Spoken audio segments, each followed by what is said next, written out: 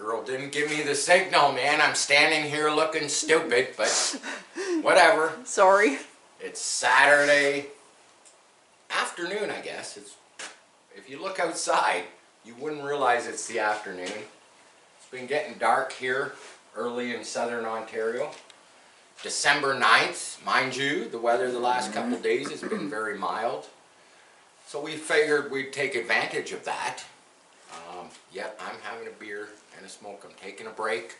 We've just been moving vehicles around. If you kind of look around the shop, you can see we've got the 52 over on this side because we're going to bring the Corvette in on this side because this is the side I like to do body work and paint. It's a direct shot to the exhaust fan, which is right there, that little door.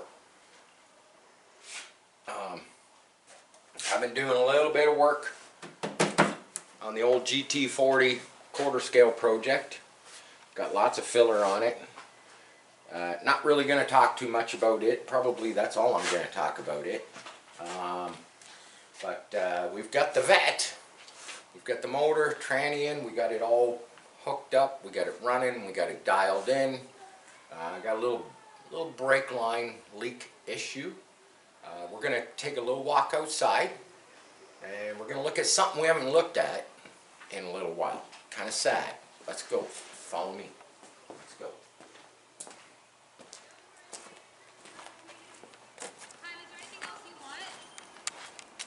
We're looking at this bad boy or bad girl, or it's not a boy or a girl, it's just a truck. The box I made, I'm not sure if we did video on that. I think we did show it in the video. Custom made stake pockets. Look at it rusting. It's sad. Here, check this out. Look at the floors inside. All brand new sheet metal. I realize it's just surface rust. It can be taken care of. Unfortunately, this is my ride, and all the projects we do, I've only got a 2-car garage.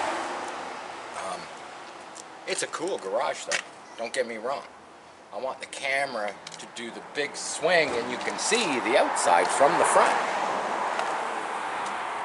Most viewers don't even know that there's an upstairs to our garage. They might have seen the stairs in the background, but we got some nice storage up there. Lots of automotive parts, lots of storage. My son's hangout, he's got half the damn garage.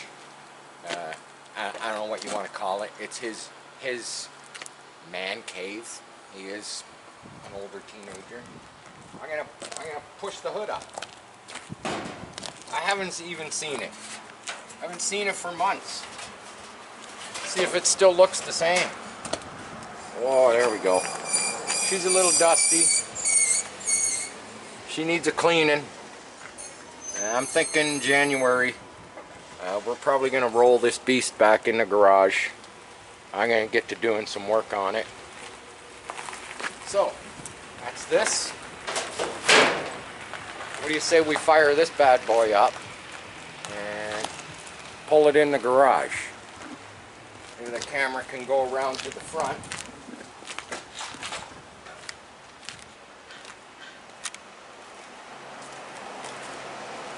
We'll fire it up. We'll pull it in. Let's do it.